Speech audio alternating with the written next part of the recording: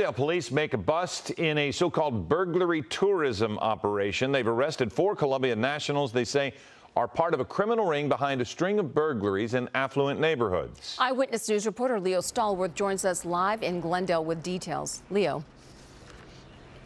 Yeah, my friend, we're just outside of the Glendale Police Department, and yes, indeed, police arresting 4 of those suspects 2 days ago, all of them part of the same transnational burglary ring. Now, we have a picture of one of the suspects that was arrested 2 days ago, as well as a picture of another suspect who was arrested several weeks ago, all of them part of the same sophisticated burglary operation. Here's more.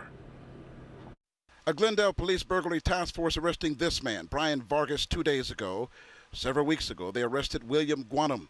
Police say both are Colombian nationals and are part of a sophisticated transnational burglary ring targeting homes throughout Southern California. They say the suspects, along with a few others, have burglarized several communities in the Glendale area. Police say the task force arresting several of the suspects 2 days ago in the Emerald Isle Drive and Kirkham Road area. They say a member of the task force pulling over a car that had been lurking in the neighborhood. Found it suspicious, obviously, because that neighborhood's been getting hit with these burglaries recently, and they're driving with their lights off. So he conducts a traffic stop, and during the traffic stop and the investigation unfolds their criminal activities and the fact that they had placed cameras in a nearby bush in front of a residence, located the cameras, located other items of jewelry boxes and things of that nature that appears to be connected to their burglary acts. Police say the bandits camouflage cameras in neighborhoods to monitor when residents are not home.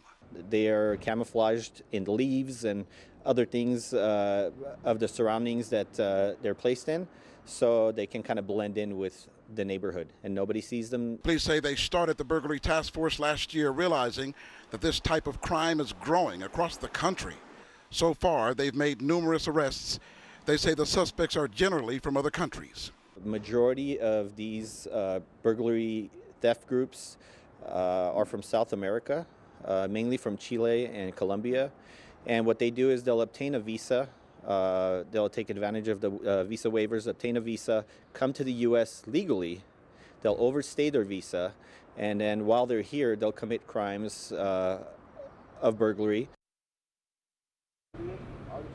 And police say the best way to protect yourself from these bandits is to remain vigilant in your neighborhood. Just be aware of your surroundings and, of course, look out for each other in your communities.